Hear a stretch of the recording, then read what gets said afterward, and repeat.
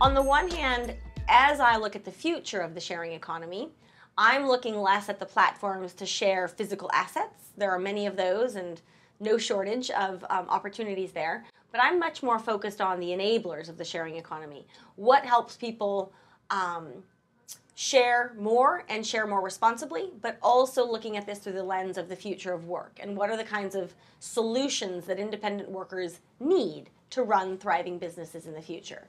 And financial services and insurance are at the heart of what's going on. So it's quite interesting to find, on the one hand, you've got insurance companies that instead of insuring everything you own all the time under one comprehensive insurance policy, are now providing on-demand insurance for single items over short periods of time. So you can insure your skis only when you're on the slopes, or if you're in a business setting, you can insure your camera. If you're a freelance photographer, you can insure your camera only when you're on a professional photo shoot.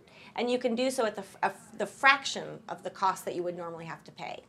Similarly, in financial services, we see new payment providers that are basically developing products and service solutions for freelancers, for self-employed people, many of whom have a bank account, but haven't been able to find financial services tailored to their needs. They're not a big corporate commercial client.